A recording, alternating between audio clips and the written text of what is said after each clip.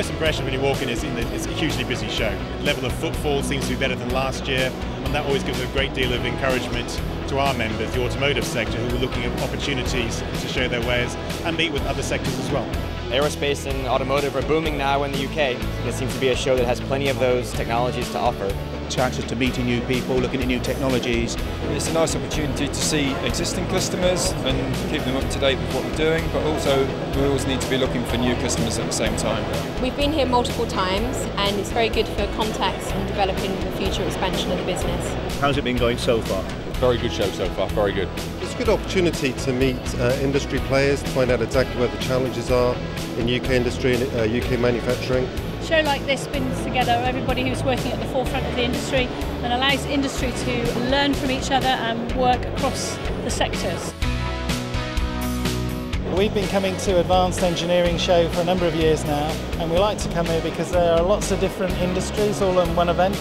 It's visibility. We tried last year and it was a really successful show. It gets us the opportunity to talk to different people in different functions within their organisations. We found that this show offers a lot of networking opportunities. It's been very useful to keep our name out there in the field of automotive. We find that this has great relevance for us. We have a number of products for the automotive, aerospace and composite sectors, so this is a great place to showcase that it's our target audience under one roof.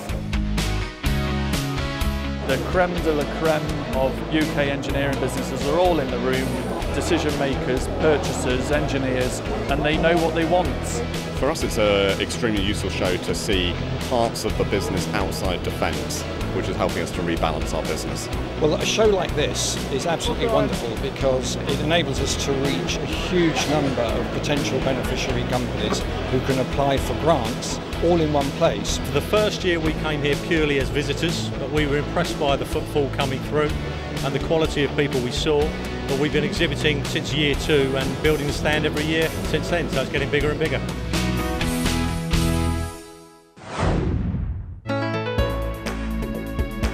For the aero industry in particular, it's going to all be about the new kinds of technologies and materials going into the planes like the 787. How do you inspect an aircraft wing made of carbon fiber? Big things for us in automotive is to do with perception technologies, sensing, control on vehicles. Intervening in the vehicle dynamics so that even though the driver is not braking, we will brake a vehicle. So we're moving from passive to active safety.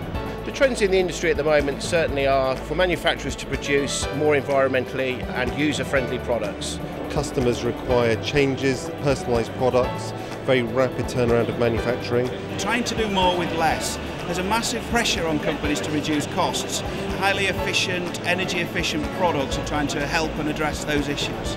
New manufacturing technologies are now being progressively embraced by industry, and it's those new technologies that will give the UK competitive advantage. We can't win on low labour cost, but we can win on innovation. We are the first in researching graphene, but in terms of development that's where we're lacking, and we want to work with industry in order to push commercialization of graphene-based projects. This show as a measure, it's got bigger, it's got more active, and perhaps really significantly when you walk around, the sort of quality of the products we're seeing is just getting more and more exciting year on year. I think it's a great showcase of some of UK's manufacturing, and also you can spot the trends of where the engineering community is going and moving. Obviously Williams Formula 1 has been around since 1977, but of recent we've been taking a lot of our technology, again developed in Formula 1, and trying to apply it to the wider market and finding solutions for it. Additive manufacture is basically 3D printing. This is some chainmail just for demonstration purposes, but it's manufactured in titanium using lasers and powder.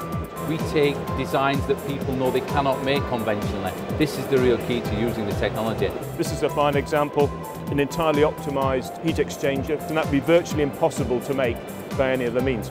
What will be interesting to see in the next 5 or 10 years is actually how we go from the big companies to a lot of the smaller SMEs, will be these cloud-sourced, innovative guys starting up, doing things in a completely different way. The big trend is cloud manufacturing, and that's because with globalisation you need to make parts with confidence all over the world, so when they all join together it fits. We see a growth in optical metrology and automation. The trend in the industry generally is to move away from conventional measurement methods and move much more into non-contact methods. the moment, UK is one of the world leaders in aerospace composites. We're rapidly moving into automotive. The exhibition certainly helps to encourage the confidence within the market, and as we know, that's where it all starts from. We're certainly getting a lot of interest in some of our new technologies. We've got an AC Cobra here. The body itself is made out of our materials, our resin, our glass fibre. This is a lightweight rail for a bus or train application, replacing metal. British designed and built, solid bamboo and flax composite bicycle. It's nice to see new ideas. It's nice that we all get together. We all know each other at the end of the day. This gentleman is our bomb disposal suit, a composite blast shell in the front and a very clever composite helmet. This is a student design car. We just come to look to engineers that might be able to help us out, offer their expertise and help us design a new car for next year.